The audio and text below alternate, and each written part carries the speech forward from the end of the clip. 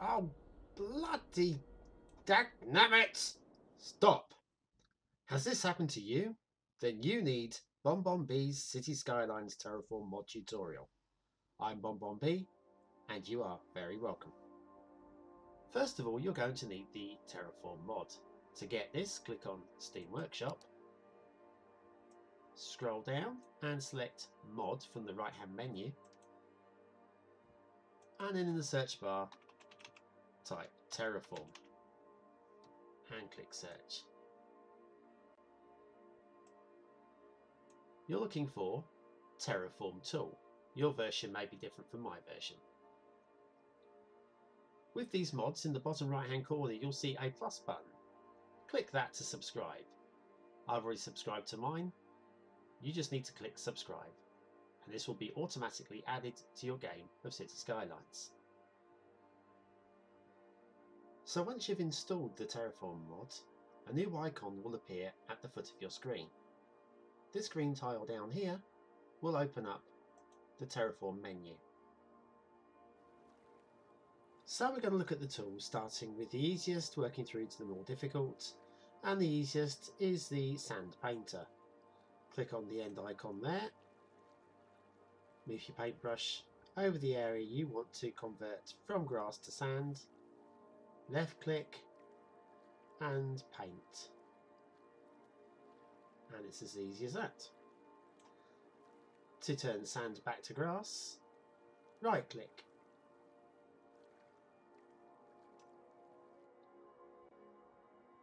Next we'll look at one of the more creative tools, and that is the raise and lower land. That's the second icon from the left.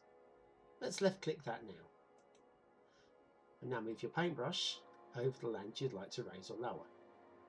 Quick tip. To increase or decrease the size of your paintbrush, use the plus or minus key on the keypad. Minus will make your brush smaller, plus will make your brush larger. And now left click and paint over the area you would like to increase the land. And there we have a hill.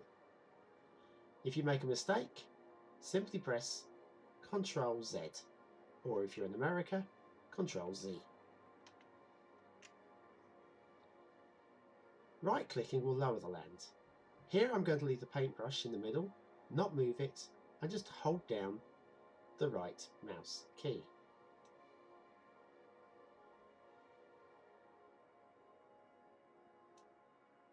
As you can see, I now have a crater. Once again, if you made a mistake, Ctrl Z. So the raise and lower land tool gave us very natural looking hills, which is great, but they're not very good for building on. How about creating a flat surface? A raised flat surface using the raise and lower by a level tool. Left click and then move your cursor over the land you would like to raise or lower. Now left click and it will raise the land at that point by one level and then create you a perfectly flat surface for building on.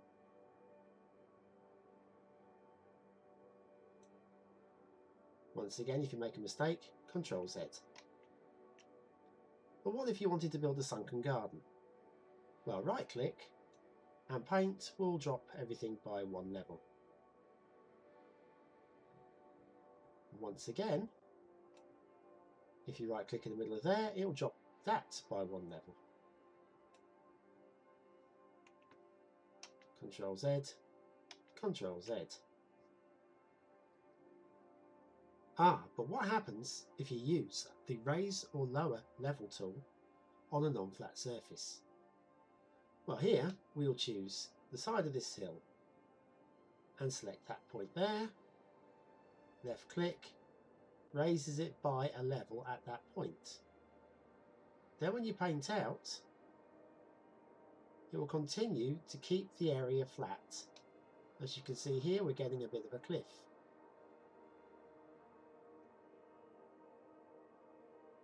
If you move into the hill, you'll create a ravine.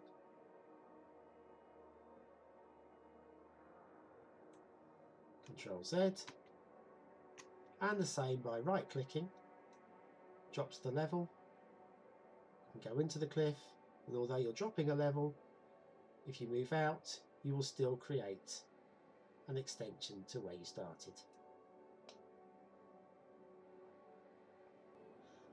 And so back to the top of the show, that dagnabbit moment.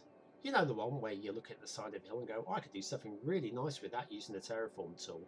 And then you click and you end up with a ravine and you have no idea why. It's probably the reason why you're watching this now. And I can solve that for you. But first of all, Control Z to undo the mess. Now what's happened is you're using the pre-select an altitude tool. Now this is particularly useful for when you want to build out from the side of a hill, but you don't want to raise or lower the level. You actually want this level here. So right click to pre-select that level, and then left click will build to that level. Once again, if you go into the hill, you'll create a ravine. If you build out, you'll create a cliff. Control Z to undo. You could do that at high points, right click up there and build out. And at low points, right click down there and build in. Control Z to undo both of those. What's been happening to you with that massive ravine that you've unexpected? Right click at the bottom of that river now and come up to the high point. We pre-selected the bottom of the river, so when we now click at high point, it's painting to the river level, which if we zoom out and follow to the river, you'll see it's the same depth as the river. See, wasn't that confusing after all, was it? So we've built a nice plateau on the side of a hill for our new housing estate, overlooking the bay. Well, what we want to do is we want to bring the traffic in from this point down here. Select road, and the slope is too steep. How do we get around that? Well, we use the Terraform mods again. This time, second from the right, is the slope tool. Left click that. Now this is another pre-select tool where you choose the point where you would like the slope to end. In this case, about here. And now we scroll back to where we'd like it to begin. Say here, then left click and draw a straight line to where you would like your slope to enter the plateau. And then go back a few times to make that wide enough for your new road. And now you're able to build the road up the slope to your new plateau. And so we move on to our last tool, but first of all, let's build a hill. I want it to look fairly organic. I want it to be fairly large as well. So what we'll do is we'll just grow this area here, and we'll just grow the hill, and it's looking, yeah, that's okay. I quite like that. Problem is, it looks a little bit non-organic. A few of these slopes here are a little bit on the steep, horrible side. A little bit. I would like it to be a smoother hill. Let's drop down to the smooth tool here, the one with the wavy line on it.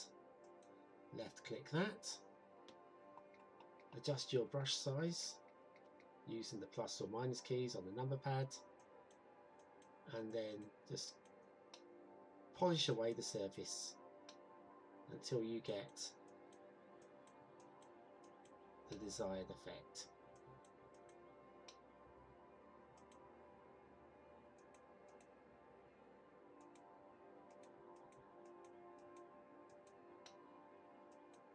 And that's looking much more organic.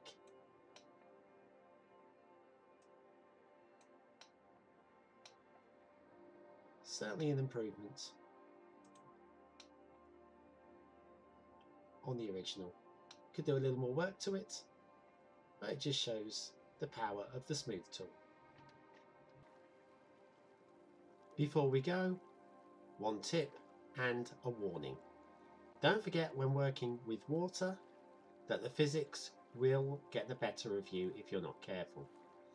Let's pre-select here this land and just build a dam.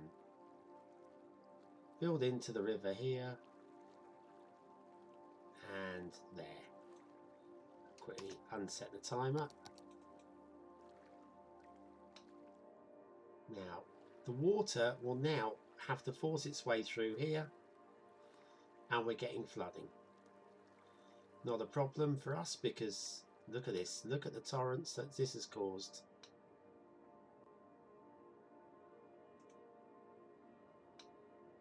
It's completely changed the physics of the water, and by doing that you could cause yourself massive problems. And so before I go, one last quick tip. Once you've laid down roads, they will not be affected by terraforming. Here I've laid down 2 rectangles of roads, and I pre-selected a high altitude on the side of a hill, and I'm going to paint the gaps between the 2 roads.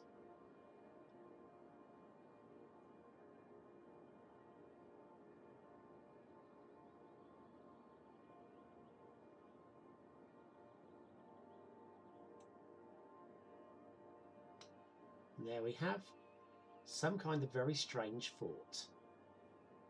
And I've also gone over the lines. I'll let you decide how you can use roads creatively with the Terraform mod. So that's it from me. If you found this video useful, don't forget to like and subscribe. Thank you for watching. I've been BonBonB, and you've been very welcome.